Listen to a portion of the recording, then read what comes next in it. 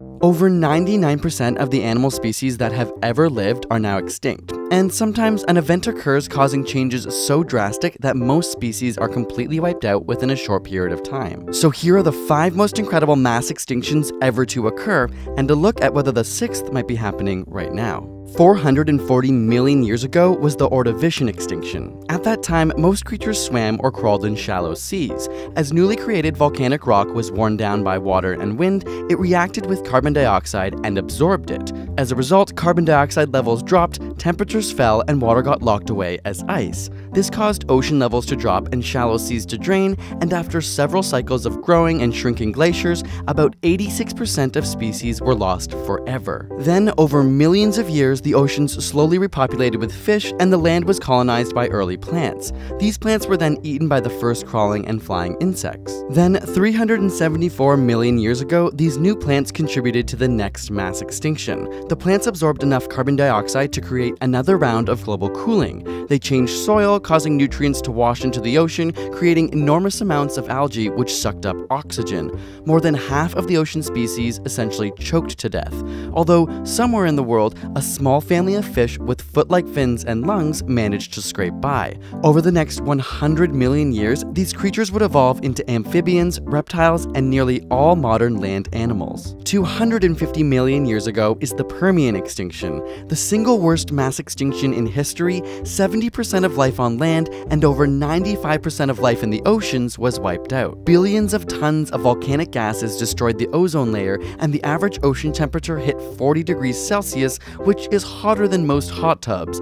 Acid rain fell all over the planet, devastating life on land. Life had only 50 million years to recover until the 4th mass extinction came. At this time, early small dinosaurs roamed the land. A huge volcanic rift opened in the middle of the planet, eventually splitting the Americas from Europe and Africa and forming the Atlantic Ocean. The volcanoes spewed out carbon dioxide, increasing temperatures and killing about 80% of the species around at that time. Yet, in this newly emptied world, dinosaurs did extremely well, and during the next 135 million years, they grew to become some of the largest land animals the world has ever seen. But all good things must come to an end. Many scientists believe that the extinction of dinosaurs was caused by an asteroid the size of a small town crashing into what is now Mexico's Yucatan Peninsula. The impact shot millions of tons of dust into the atmosphere, blocking out sunlight and spelling an end to all large dinosaurs. The small ones that survived evolved into birds.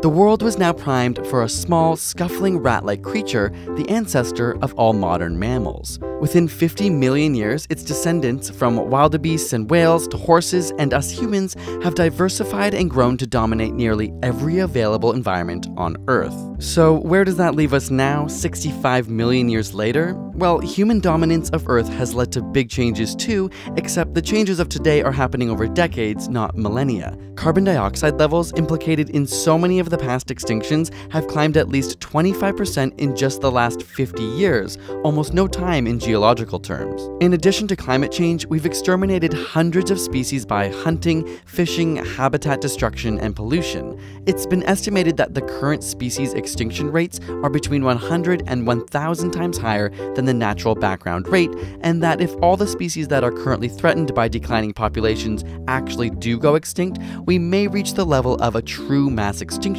in just a few hundred years. And while all the mass extinctions of the past have had some survivors, it's worth remembering that the creatures at the top of the food chain are usually hit the hardest. We may just be setting the stage for history to repeat itself and for some small, unexpected organism to replace us as the planet's dominant form of life. Curious about the coolest animals that existed during these mass extinctions? Check out our new video, 5 Insane Creatures We Wish Still Existed, over on our ASAP Thought channel, which explores some of the neatest and most absurd creatures through history that are no longer with us. There's a link in the description for that video. And subscribe for more weekly science videos.